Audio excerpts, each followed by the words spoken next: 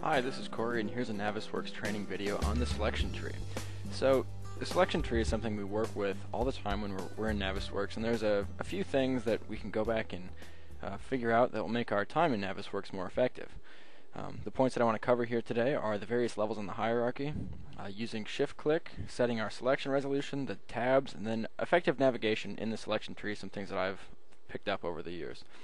So jumping into Navisworks, selection tree is up here, and if you go to your standard view, the view, load workspace, and the Navisworks standard, I'm always used to seeing my selection tree on the left-hand side. And we know at the base level of this hierarchy are the various files that have been appended to our NWF. And they've all been created by some various authoring tool. So within each file, we have an object hierarchy. And this object hierarchy is dependent upon the authoring tool that we're working in. So Revit's going to have a different object hierarchy than CAD versus SketchUp versus Tekla. And also these are some older files from Revit that we're working with here. And the newer objects, we have the option to split up by family and type, and then also determine whether or not we break it up by level. In Revit, it's a little bit interesting to see what is this thing actually based on. What is this first level, 7th level, 4th floor? That's actually based on how that model was broken up in Revit. So this wall, for instance, it says it's on the 3rd floor, but this is one of those exterior walls that goes from the 3rd floor all the way up to the roof. It just lands on this level in the object hierarchy. Now, what I'll say is that there's not any hard and fast guide to this thing, and especially with all the various different BIM standards out there for different companies. So it's up to the person running Navisworks and viewing the model to understand their particular object hierarchy that they're dealing with. Okay, so I talk about talking about the levels of hierarchy. Just open this thing up so I have some easier access to it. There we go. Lovely. So if I click on this wall here, I can see that I can go down into 3 solid objects. And I'm not sure exactly what all of those things are, but one of them is the overall wall, and the other one might be different layers of the wall. It all just depends on how that thing's broken out. So here, the important point to know is that there are different levels in that hierarchy, right? And I can go up and down in the selection tree. So by first clicking on this, I go back up to the 3rd floor, and then I can go all the way back up to the top level of this hierarchy. Alright, where this comes in to be more valuable in the understanding is when I select this window. So I know that this window, I can find properties about it at various locations. So at this object level, I'm seeing that it's a composite object. Its name is 78 by 54.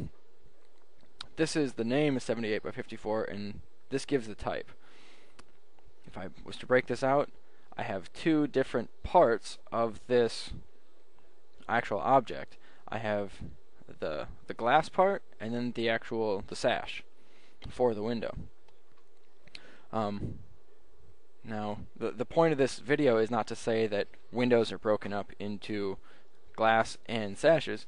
What I'm saying is that there's many different ways that the geometry comes in and gets organized. And it's up to you, the individual user, to understand how your model, what you're looking for, gets broken up.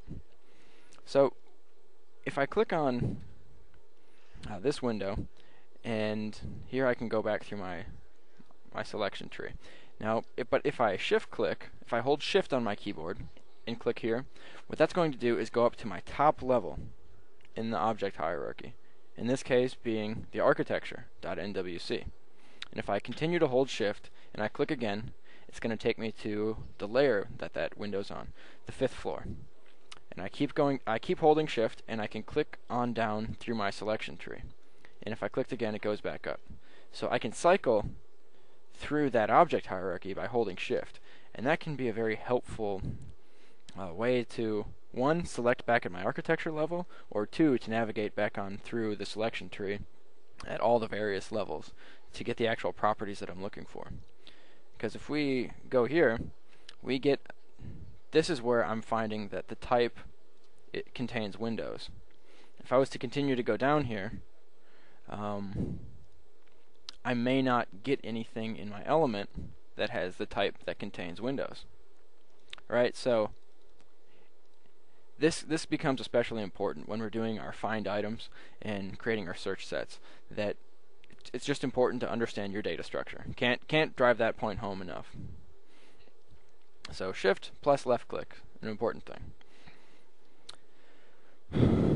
I talk about the setting our selection resolution. So when I right click on this object, what this is going to do is set my selection resolution for the whole model that I'm working in at the current time. So I can set, currently it's selected to my last object, and that's why every time I click on this, it's going down to my last object. Now if I had changed this to the geometry, now when I click on this, it's going to go to the individual component part of the object. Right, so here I'm clicking on this, that's going to my composite part, this is going to the solid. If I was to right click again, change that selection resolution to the layer, that hits down to my 5th floor.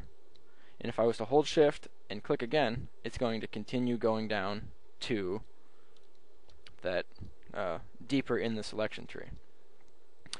So I usually like to keep it on the last object, but it just kind of depends on what I'm looking to do and the results that I'm getting. It's much of it's a trial and error process. I don't have a lot of hard and fast rules. For anyone who knows me, I don't have a whole lot of hard and fast rules. One's to have fun in life and keep the eye on the prize. Next one here is looking at the tabs in that selection tree.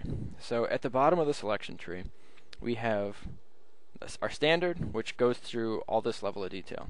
Now compact is a way to just view the first 2 layers of our selection tree.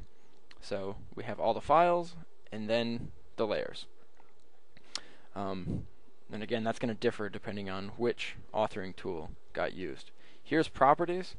I'm not even sure how this gets populated. I don't use it all that often. Yeah, lovely.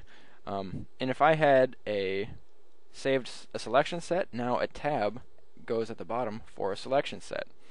And if I had a search set added, we'll see that that has the binoculars up here to indicate that it's a search set versus a selection set. So we have different tabs here in the selection tree. Important thing to note, right, is that our Clash Detective has these same tabs at the bottom. So, no currently, so I can't switch back and forth. Lovely. Okay. So finally, just to go through some navigation tools in the selection tree. A lot of times, so we're clicking through these objects, and I want to collapse this whole thing back up to its most base level. So what I do is click on here on the object, and then I hit the left arrow on my keyboard, and if I just keep doing that, it will eventually collapse back up to the standard selection tree. That's the fastest way I've got it. A lot of times I drink too much coffee, so it's hard for me to click on each of these little minuses. Geez, look at that. But if I just hit the left arrow, that works fantastic. Fantastically, if we're using our proper grammar. So like if I wanted to close down this whole structure, I can go left arrow, up, left arrow. And that's how I can quickly get my selection tree back to a closed and organized level. So if you have any questions or comments, please let me know. This video should be posted on YouTube, and you can always hit me back at, best email for this stuff is cory.mcdermott@gmail.com. Have a fantastic day, and good luck in Navisworks.